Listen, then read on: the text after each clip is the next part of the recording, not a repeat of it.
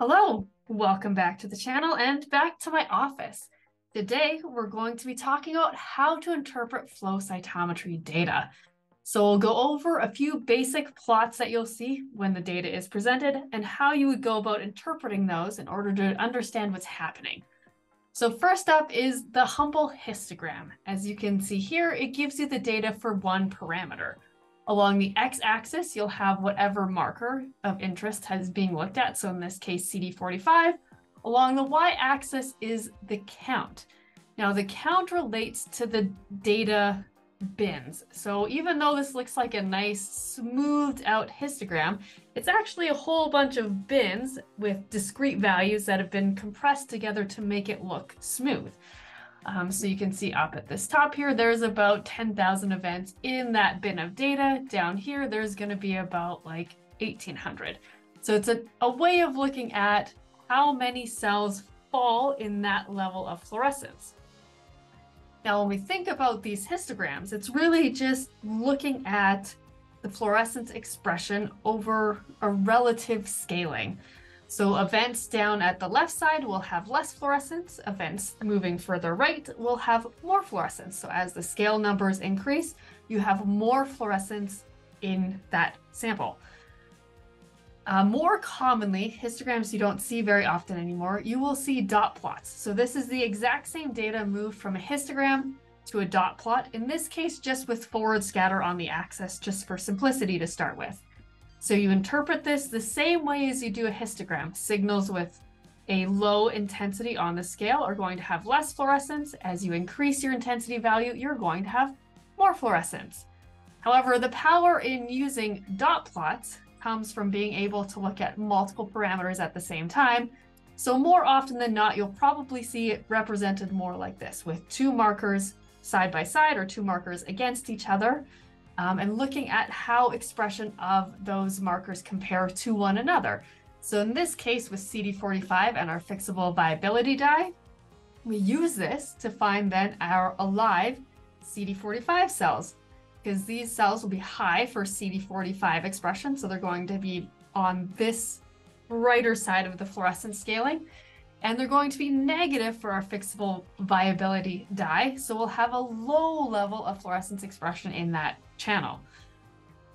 A few times, because this is just a standard dot plot, you might see your dot plots represented in different ways. The data is the same, it's merely just how it's being looked at.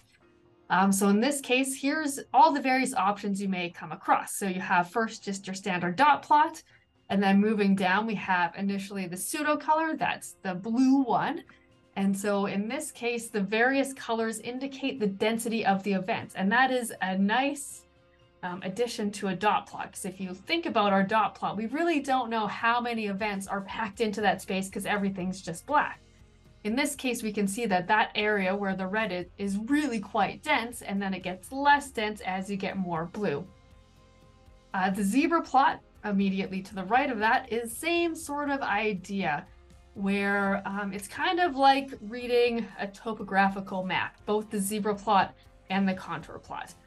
So as peaks get closer together, your events are more dense in that area. The density plots you don't see all that often. I'm not a big fan of them. I think they just kind of look like weird ghosty plots, so I generally avoid them. For the most part, I either live in the contour plot world or the pseudo color plot world. The contour plots are really quite nice because they can highlight areas where your gate placement should go. So in this case, you're basically looking for the break between these two circles. This is really clear. It would be pretty obvious where this gate goes no matter what. But sometimes when you have a challenging population, using the contour can make it more clear than the dot plot or the pseudo color does. Anytime you're using a contour plot, always make sure that you show your outliers. Otherwise, they're going to be invisible to people, and it will make your data look kind of funny and not really represent what's happening. Another important thing to note is that with any of these plots, you should always indicate how many events are on there, especially when you start getting into the bottom level plots with the pseudo colors or contour plots. A contour plot can look like it has a lot of information on it when it's just very few cells. because it's all relative density to each other. So it can sometimes hide how few cells are on a plot. So it's good to be clear about how many cells you're representing on those plots. If you need more information about that, I would recommend looking at the Publishing Flow Cytometry Data video. I'll throw a link in the description. All right, so now that we know the basics of how to read a plot, how do we string them together? And this is going to be looking at a basic gating strategy.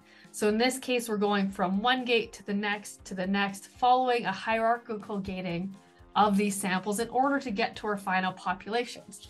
So if we look at this example here, we can see up in the top left, they've gated the cells followed by the single cells to get the alive cells. So that's the third plot in. From that alive cell population, they then went on to gate CD3 versus B220, so basic T cells versus B cells. And you can see the three gates here. So B220 positive, CD3 positive, and then CD3 negative, B220 negative. From the CD3s, they went to look on at the classical CD4 versus CD8. And then from this double negative population, they went to look at a number of myeloid expressing markers. So you can see here all the various CD11B and CD49B gates, 11B and C broken down further into the LY6C, LY6G area. So using this to look at all the non-B, non-T cell populations that they were choosing to study.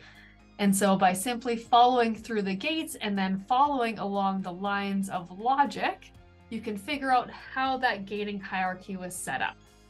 So one other point I'd like to make of histogram versus dot plot is that dot plots sometimes are not your best option, especially when dealing with rare populations. I don't often see this a lot when people are analyzing their cells. Generally, people are going to use the dot plots to their advantage. However, quite often I'll see people sorting with histograms, which always just kind of makes my brain hurt. So if we look at this example here, you can see on the histogram, it looks kind of like there's not really a population there. There's kind of a little shoulder, but maybe not. It's really hard to tell. I see this expression a lot with people bringing in, say, cloned cells looking at GFP. And a lot of the times there will be this really faint shoulder that they don't really know where to place the gate. But if you flip that over onto a dot plot, you can see it's really quite obvious where those events are occurring, where the positivity is, and where you would set your gates. But also, there is a lot more there than you would think there is on the histogram. And that's really the reason why you want to stick with dot plots by and large for most things, is because you have the added resolution of being able to see all the events, especially in those faint tails. So when you're doing your analysis, or especially if you're sorting, always use these dot plots for sorting. But generally, I recommend taking a look at both. I think for the most part, you'll generally be happier with the dot plots anyways. So after that little cytometrist rant, let's talk about high dimensional data analysis plots. So the tSNEs and the Umaps. As people are starting to get into more and more colors in their flow cytometry experiments, you're starting to see these come up more and more often. So these will look something like this, a blobby pattern of random areas that your brain is meant to somehow interpret.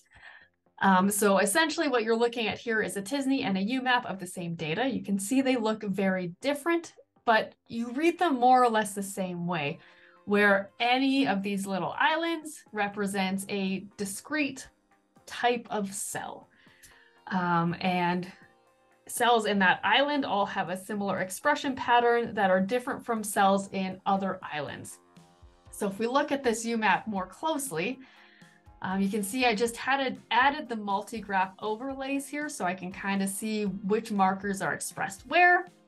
So if we look down at this bottom blob coming out, we can see that this is the CD11B area, where we also have some LY6C.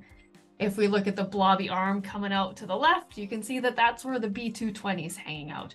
And then inside of those, you're going to have other islands based on what else is being co-expressed. But that will give you a nice brief overview of what's happening. Hopefully when you're looking at publications, they're going to give you some indication of what cells are existing in what blob and what island. So hopefully that helps you on your flow cytometry data analysis journey. And lost my words for a second. If you have any other questions, please reach out. And other than that, we'll see you in the next one.